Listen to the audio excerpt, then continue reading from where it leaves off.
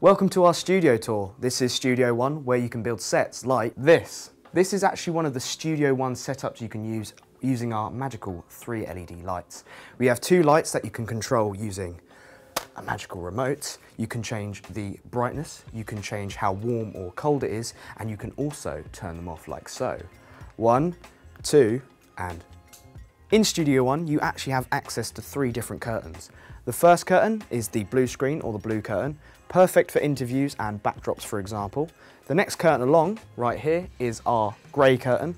The grey curtain, quite a neutral colour, really nice for photo shoots, really nice for some serious interviews, for example. And finally, my favourite is actually the green curtain, which can be used as a green screen. For example, you can use this to change whatever location you want to be in, like so.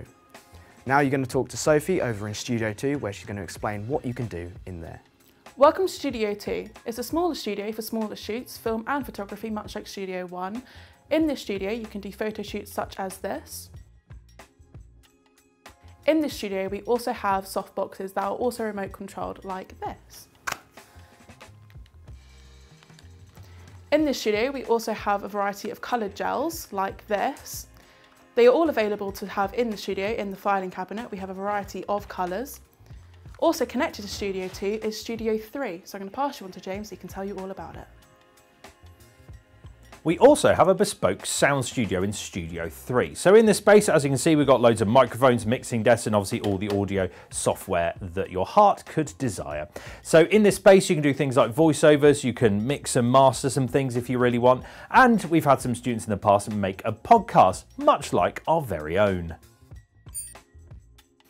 Thanks very much for watching our TechNet video, having a tour of our 3 studio facilities in Studio 1, 2 and 3. Obviously make sure to like and subscribe all of our videos, and make sure to check out our main channel and all the other great content we've got. You can also track us down on Instagram as well if you use the handle @F6 Media Film. You can follow all our daily doings on there as well. See you later.